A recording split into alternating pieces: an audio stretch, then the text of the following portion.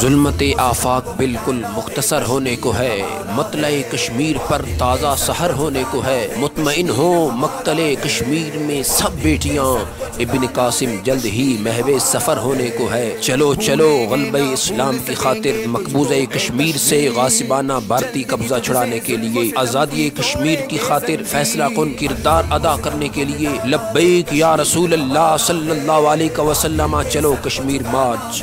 انشاءاللہ العزیز 27 ستمبر بعد از نماز جمعہ المبارک داتا دربار تا پنجاب اسمبلی زیر قیادت چیئرمین تحریک لبیک یا رسول اللہ صلی اللہ علیہ وسلم، مفکر اسلام، کنز العلماء، مفتی ڈاکٹر محمد اشرف آصف جلالی دامت برکاتہ العالیہ، زیر اہتمام تحریک لبیک یا رسول اللہ صلی اللہ علیہ وسلم و تحریک صراط مستقیم انٹرنیشنل۔ ہر ظلم و ستم کو مٹانا ہے، کشمیر ہمارا ہے، باطل کے سر کو جھکانا ہے، کشمیر ہمارا ہے، باطل کے سر کو جھکانا ہے، کشمیر ہمارا ہے۔